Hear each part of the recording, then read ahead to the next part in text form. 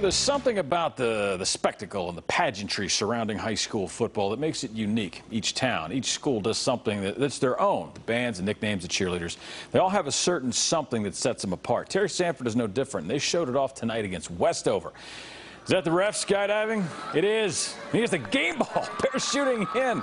The All-American group parachuting team for homecoming at Terry Sanford. See, that's what I'm talking about right there. Where else are you going to see that? And off to Jackson. Jackson, he's in for a 3-yard touchdown. Nowhere else are you going to see that except right there. And Westover trying to answer back. Trying here. Joshua Jones going to pitch it to Jansen Gibbs. Breaks a couple of tackles. Gibbs taking this thing into the end zone. 17-yard touchdown romp. And Jones going to hand this thing back to Gibbs. Gibbs, he cuts a corner, gets it to the sideline, takes this thing all the way into the end zone. 45-yard touchdown run. I'd have stopped off at the snack bar, but you know, it's me. Whatever. Dante Garcia next up.